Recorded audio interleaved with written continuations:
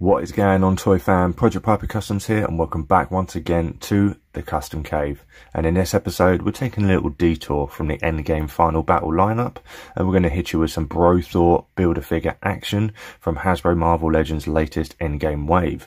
And we're going to give them the custom once-over. And we're going to do that with this, and with this. Let's go.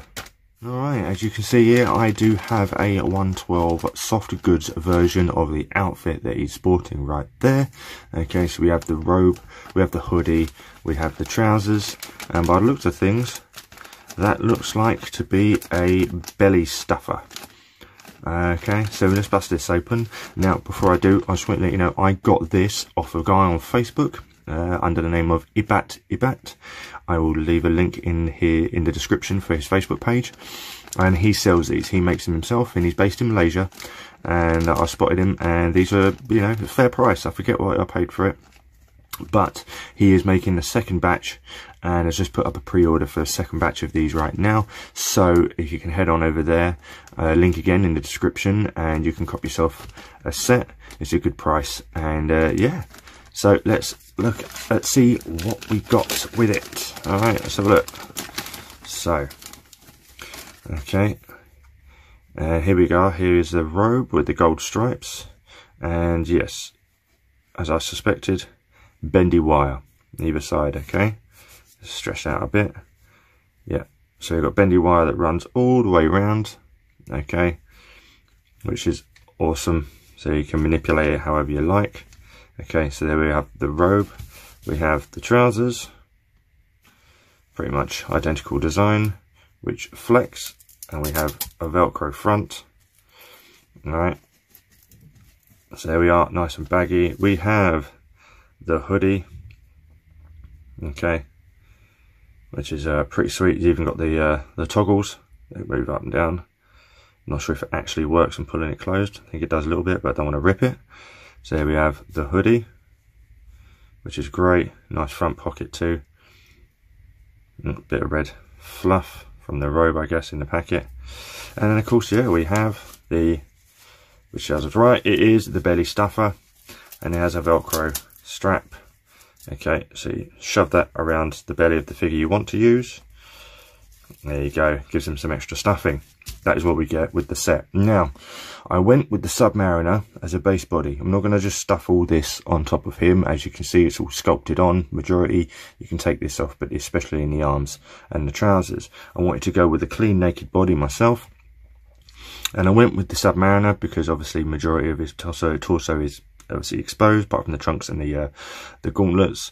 But yeah, this will probably be able to work on any sort of standard Bucky cap Marvel Legend if you have one. I personally just went for an extra Submariner. But yeah, if you have a spare Bucky cap mold, or I forget what buck this is in particular, but lying around as fodder, then you can use that, no problems at all. But I went for something that was kind of similar in height. So as you can see, to get the camera lined up a bit better, okay, they are, apart from the hair and head sculpt, they're pretty much arm to arm, very, very similar in height. That's why I went for this particular one instead. So obviously what we're going to do is we're going to obviously swap out the hands. I'm going to heat up the feet and pop them off. Do the same here so I can get his Crocs onto here. That should be pretty simple. And obviously, yeah, before we do any of this and dressing him, after all of that, we're going to give both his head sculpts, bye-bye, this one and this one, we're going to give him a full repaint, okay, especially on that hair. Alright, so we're going to go that little bit of extra mile. You could just simply just dress up a regular Bucky cap and stick the head onto it and Bob's your uncle. That is up to you. I am going to be giving the head sculpts a full repaint at the same time and give it the full treatment. Okay, that's what we do here in the cave. Alright, so let's get started.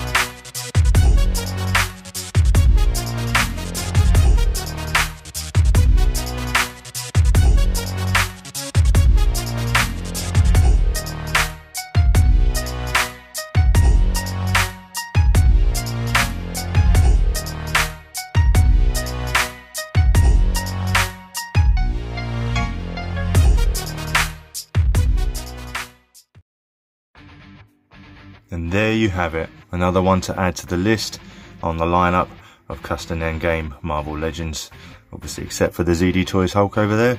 But I'm really loving the way that this soft goods version of the outfit really looks on him. I believe the Submariner body works really well as an alternate, and of course with the added belly padding, you know, it just gives it that exact look that he has in the movie. And yeah, with the repaint of the heads, I'm extremely happy with how this came out.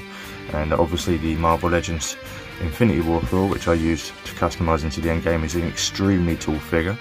So obviously if you get him off of the podium, he's going to be slightly shorter. It's a shame. So hopefully we'll see an Endgame version of that from Marvel Legends. But yeah, in terms of the rest of the lineup, he looks brilliant. I love it. He just fits straight in. So extremely happy, and I can't wait to get some shots of this guy and put him in the display. Alright, so that is it for another episode of the Custom Cave. I hope you enjoyed it, guys. And yeah, with the impending YouTube apocalypse, I will be doing an update video. But basically, yeah, I'm going to be uploading brand new content onto IGTV. That's Instagram TV. Okay, so if you already follow me on Instagram, you're going to see the new content anyway. Okay, so you don't have to do anything. If you don't follow me on Instagram, please do so. It is at Project Piper Customs. And there you'll be seeing my new content. Obviously you're seeing this on YouTube now, so up until January I am uploading new content as well as IGTV. But just to be on the safe side, even with all these other videos saying hold up, you know, it might not be as bad as what we thought, I'm just not taking any risks whatsoever. So come January, if nothing changes, and before all these consequences start hitting, I will be pulling all of my content off and uploading new content onto IGTV, and possibly some of the older stuff as well if you want to go back and check that out. And yeah, and that way I can observe without being in the firing line as well, to just see how things play out. If everything gets sorted and amended afterwards, then I'll just upload everything back again. I'm not too worried about the views. I just enjoy making this content for you guys. So there it is. Hope you enjoyed this one. And yeah, look forward to the shot at the end. And yeah, thanks very much for sticking around and appreciate it. So until next time.